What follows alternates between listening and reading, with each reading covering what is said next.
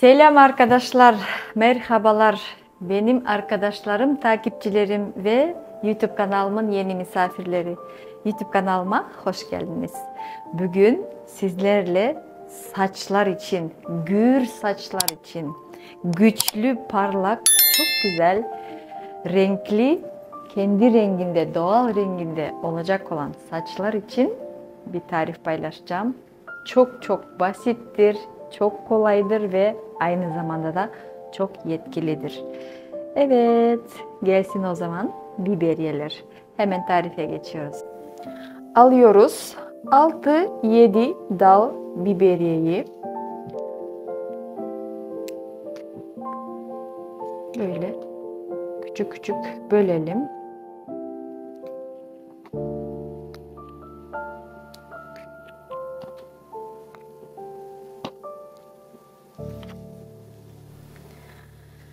Bir cam kavanoz alalım.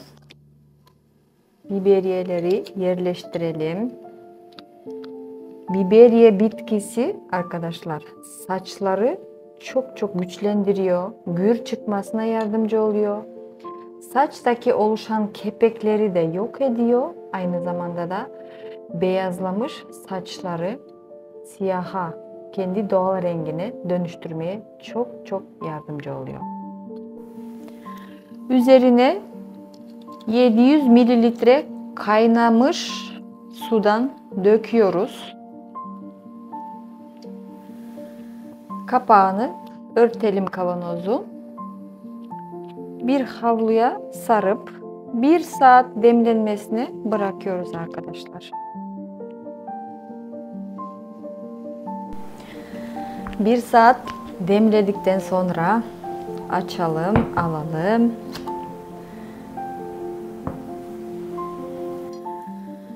Biberiyenin suyunu süzüp alıyoruz.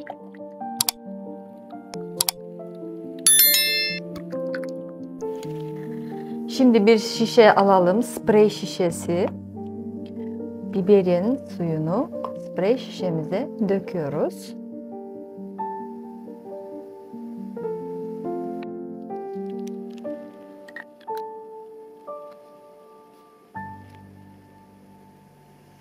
Şimdi de sizlere bunun uygulamasını anlatmak istiyorum.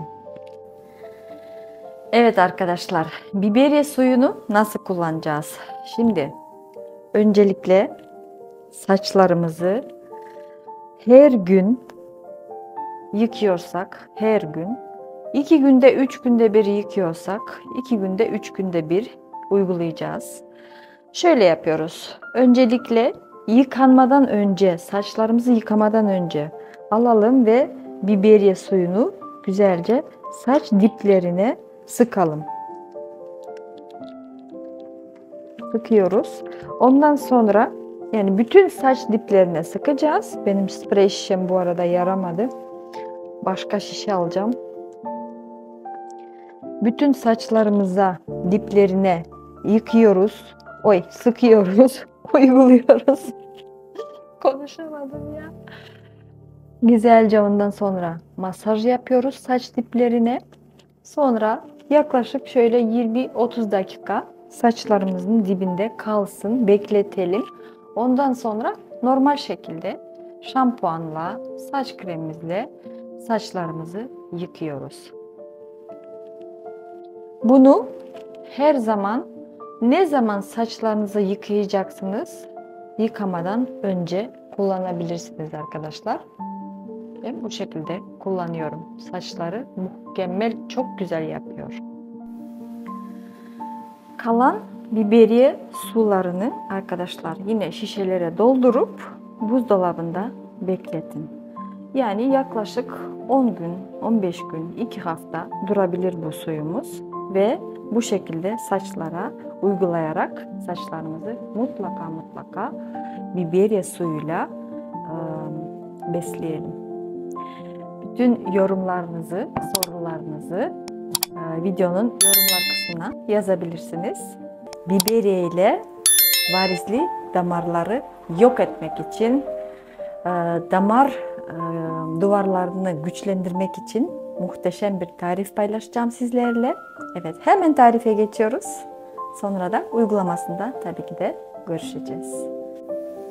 Evet, taze taze biberiye alıyoruz. Şöyle bir 6-7 dal biberiyeyi aldım.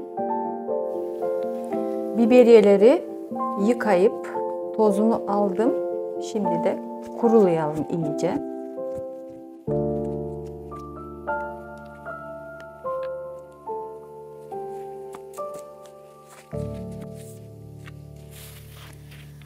Bir cam kavanozu alalım ve biberiyeni, yapraklarını cam kavanoza yerleştirelim.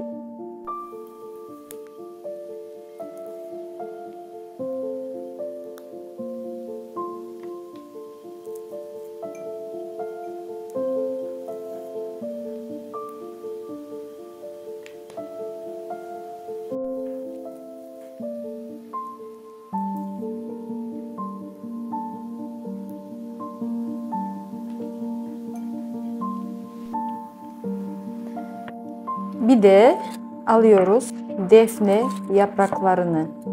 Defne yaprağından 6-7 adet alalım. Defne yapraklarını da cam kavanozumuza yerleştiriyoruz.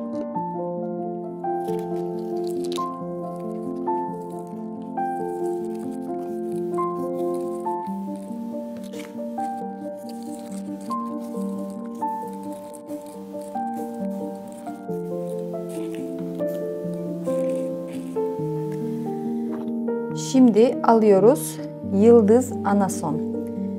Yıldız anason şöyle, yani 5-6 adet olacak şekilde alalım ve bunu da parçalara bölerek cam kavanozumuza yerleştiriyoruz.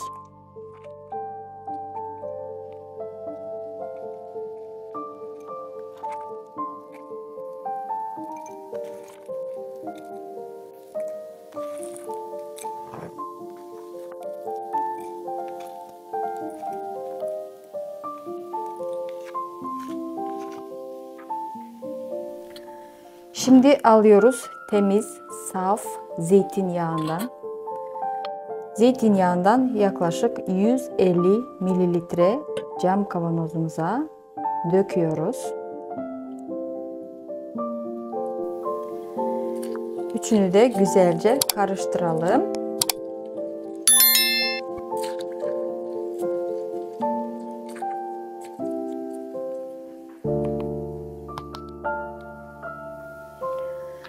Şimdi bir tencere alalım. Tencerenin içine küçük havluyu serelim. Kavanozumuzu yerleştirelim zeytinyağıyla. Tencereye su dökelim.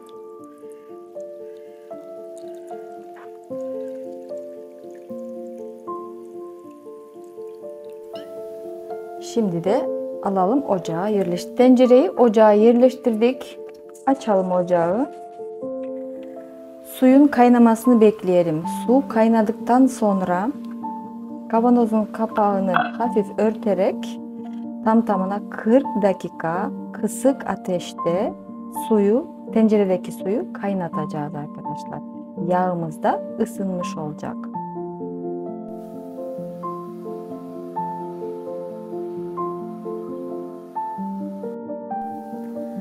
Tenceredeki su kaynadı.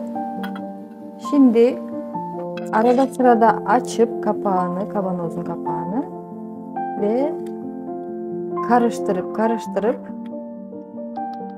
tekrar kavanozun kapağını örtüp 40 dakika kısık ateşte suyu kaynatalım. Yağımızı ısıttıktan sonra alalım, kapağını açıp soğumasını bekleyelim. Yağ soğuduktan sonra bir süzgeç yardımıyla alalım ve başka cam kavanoza yağı süzelim.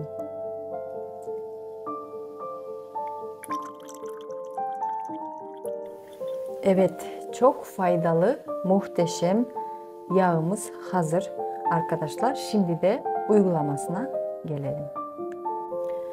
Evet arkadaşlar, yağımızı hazırladık. Tarifi gördünüz. Şimdi nasıl uygulayacağız? Varisli damarları yok etmek için, onları varisli damarların duvarlarını güçlendirmek için yağ alıyoruz. Her akşam damarlar oluşan yerlere, bütün sorun oluşan yerlere yağ uyguluyoruz.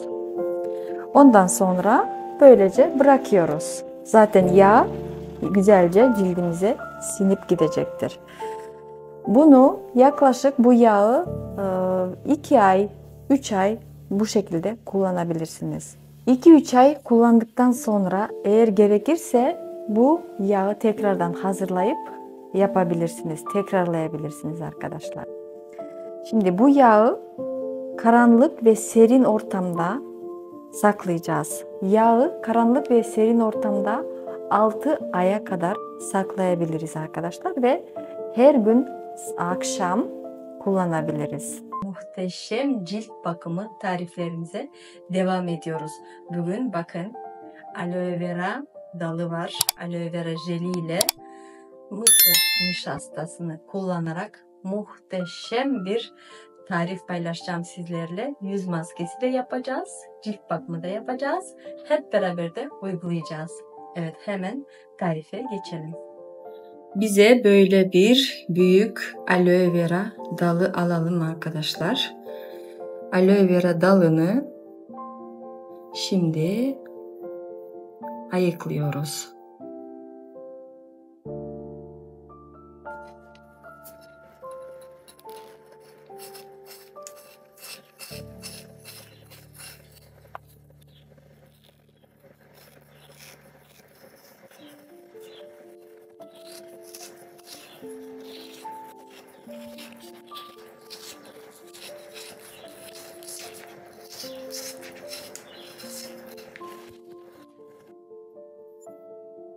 Bakar mısınız ne kadar güzel doğal aloe vera jeli. Şimdi aloe vera jelini elde edeceğiz. Bir kaşık yardımıyla bu şekilde alabiliriz aloe vera jelini.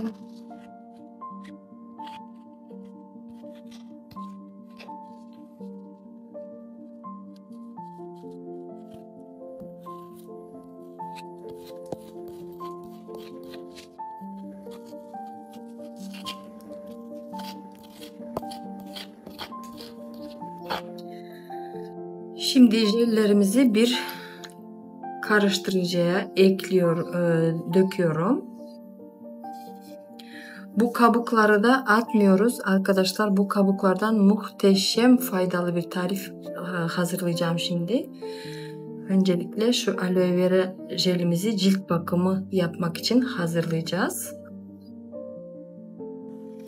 Şimdi jelimizi bir karıştırıcıda öğüteceğiz.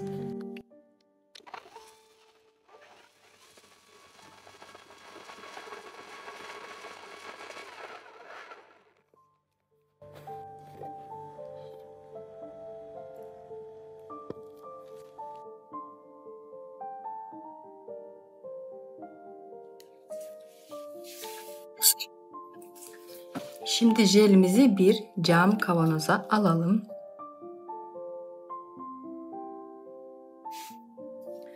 Bu jeli arkadaşlar direkt bu şekilde de kullanılabilir. Mesela alalım ve cildimize uygulayalım. Ben şimdi ellerimde gösteriyorum ama sonra yüzümde de göstereceğim, merak etmeyin. Şöyle bu jelle, aloe vera'nın doğal jeliyle cildimizi nemlendirebiliriz. Muhteşem faydasını göreceksiniz. Cildi gençleştiriyor, onarıyor. Bol bol nem veriyor cildimize. Bu hazırladığımız aloe vera, doğal aloe vera jelini arkadaşlar yaklaşık bir hafta 10 gün buzdolabında bekletebiliriz ve oradan alıp kullanabiliriz. Şimdi ben doğal aloe vera jelini kullanarak bir güzel cilt bakımı, cildi sıklaştıran, beyazlatan, 10 yaş gençleştiren bir tarif hazırlayacağım size. Yüz maskesi yapacağız. Şimdi aloe vera jelinden şöyle bir yemek kaşığı alalım. Buraya mısır nişastası ekleyeceğim.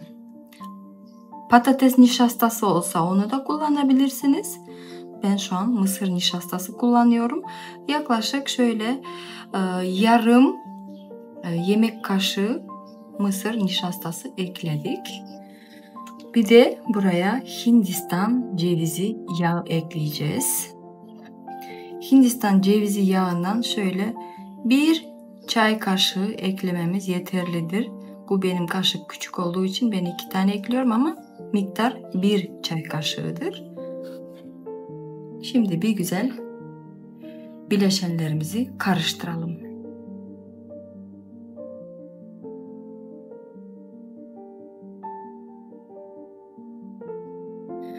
Evet, gördüğünüz gibi böyle maske kıvamına getirip karıştırdık. Arkadaşlar bu yaptığımız miktar tek kullanımlık maskedir bu. Bunu saklamamıza gerek yok. Zaten kalmayacaktır. Komple şimdi uygulamasına geçiyoruz. Evet arkadaşlar, öncelikle maskeyi uygulamadan önce yapılması gereken işlemleri yapalım.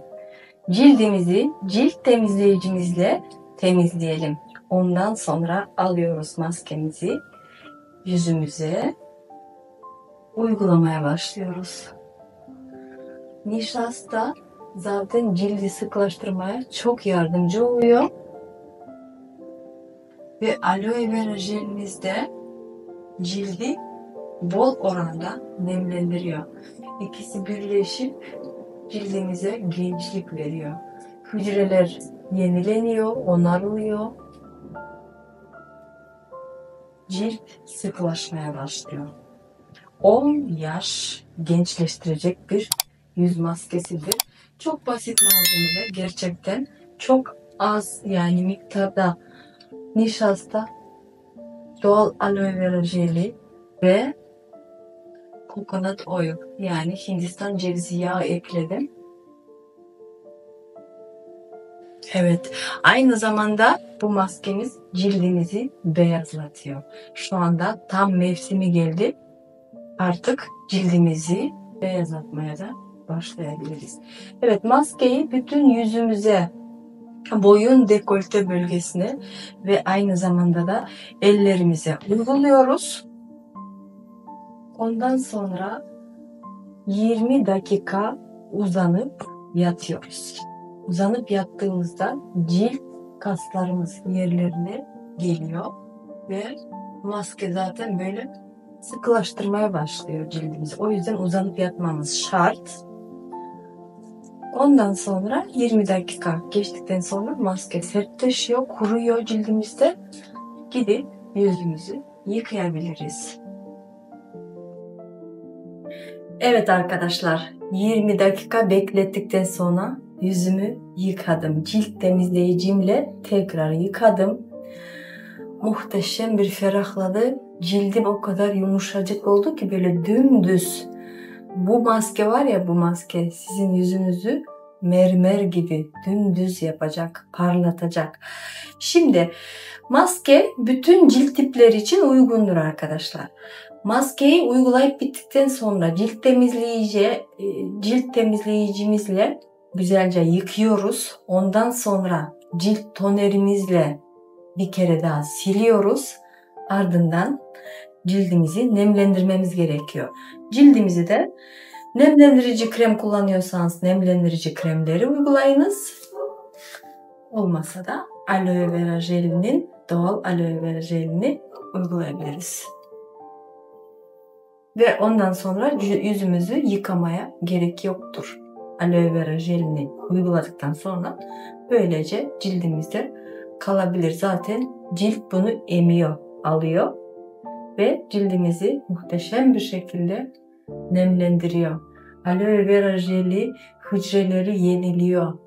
Aloe vera jeli ciltteki hücrelerin onarılmasını, rejenerasyon yapılmasını çok iyi bir şekilde sağlıyor ve aynı zamanda da hücreleri nemle doldurup cildi dolgunlaştırıyor. Çok güzel faydasını göreceksiniz. Evet arkadaşlar, yeni videolarda tekrar görüşmek üzere. Kendinize iyi bakın. Bye bye.